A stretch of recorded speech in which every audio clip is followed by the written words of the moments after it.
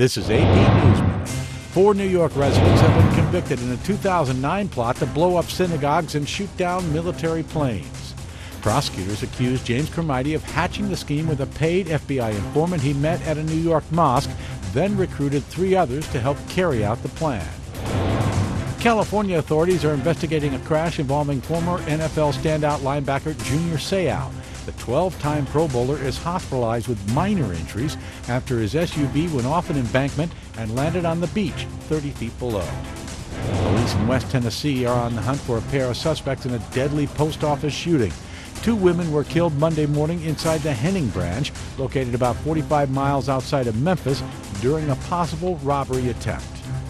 Super typhoon Meggie is blowing across Asia. It's already claimed at least 7 lives in Thailand and the Philippines.